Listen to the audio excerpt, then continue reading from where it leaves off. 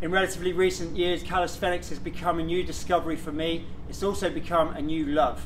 In this video, I'm going to show you 3 beginners moves, 3 intermediate moves with regressions, and also with regressions, 3 advanced moves.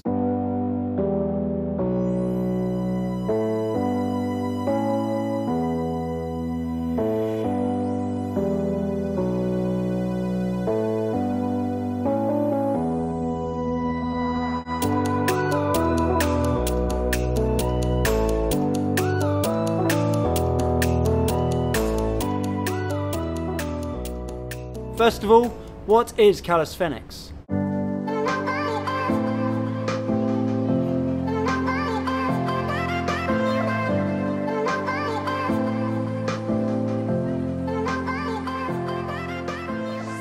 These beginners moves will provide a good base to build strength and awareness, and with time and practice will allow you to move on to more intermediate moves, and then maybe even on to the more difficult but super satisfying and impressive to your friends, advanced moves.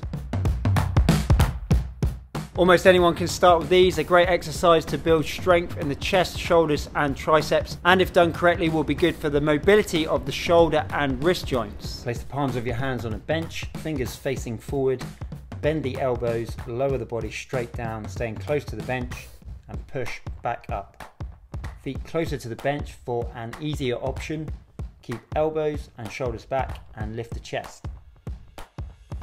Let's make sure we don't neglect the legs.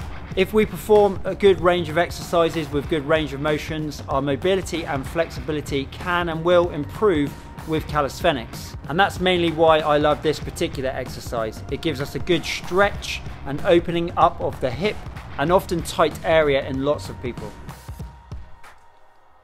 Place the balls of one foot up on a bench with the other foot a big step forward.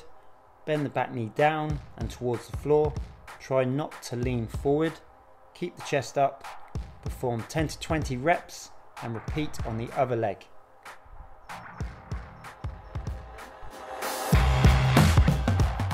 A classic with many possible variations. Just think about different angles. Basic rule of thumb is the higher the hands are in relation to the feet or the knees, the easier the exercise. Use bars, benches or steps to vary difficulty. Feet up higher than the hands for more difficult. For a real challenge, try a pike press up, although because of the change of angle at the torso, this will place more emphasis on the shoulders and the triceps. The main reason I love this exercise, unlike the full pull-up, it will focus more on mid-traps and rhomboids, important areas to offset the tightness of the chest, which most people have. So this one therefore can be great for the posture. Plus it also builds grip strength, which is needed for many other calisthenics moves. The more horizontal you are, the harder it is.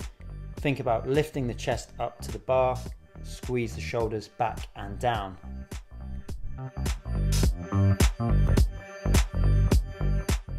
The pistol squat is such a tough, challenging exercise. I'm going to take you through an assisted version. Hats off to anyone who can do the full version unassisted.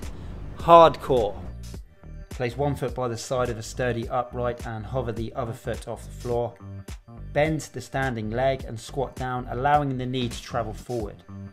Use the upright as much as you need. Option is to use the other foot for extra assistance.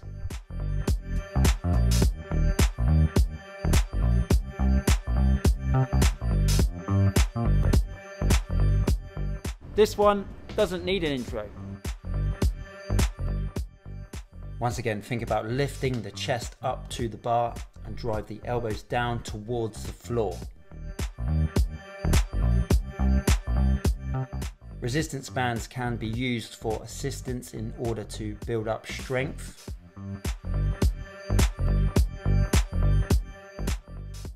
Or use a step, jump for the concentric phase or the up phase, and lower with control for the eccentric phase, otherwise known as negative reps.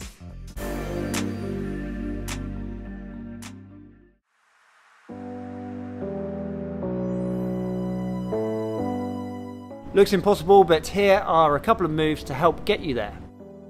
The main aim of this exercise is to work on the obliques, lats and shoulder depressors of the top arm. Pull the arm down into the rib cage, push away with the other arm to lift the body out to the side. This one with time will strengthen the push of the bottom arm. Bend the knees, take the feet up behind and hold. Once you start to get more comfortable, you can start to work on that push from the bar. These two exercises do feature in my 5 moves to human flag, so please check out that video. I'm going to put this one in the advanced category, and although you need good strength to hold the body up, it's more a challenge of skill. The brain is not used to being upside down and having to balance on the hands, so it will take time to get used to it. And it's basically just lots and lots of practice. Kicking up against the wall is always a good start point. Beginning with your back to the wall, you can progressively move your hands closer to the wall, which as you get closer will help to focus on better alignment through the body. Perhaps an even better method for working on alignment is to face the wall. This is more challenging, but once you are strong enough to get into the position and confident enough to get out, it will be a beneficial drill. Other drills to help would be the pike press up, which we saw earlier, and the crow or the frog stand. Okay, this one technically requires equipment, but as you've already seen, calisthenics can require bars. We can also use gym rings, so that's why I'm including this one. It's a full body movement which especially works the abs and core hard. The full version is definitely one of the hardest exercises I do. It gives me DOMs in the abs for days after doing it. Be sure to keep a posterior pelvic tilt to keep the abs tight throughout the movement. Again, with this one, negative reps help to build up strength. A wall or stopper can also be used. Down on the knees is the simplest version of the exercise.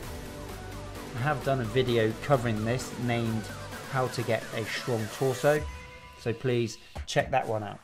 Thanks for watching. I hope the content in this video was useful, whichever level you are currently at and whichever level you hope to attain in the future. If you did enjoy this video and it was useful, then please like and subscribe to the channel where you might find more useful content. Once again, thank you for watching and I'll see you on the next one.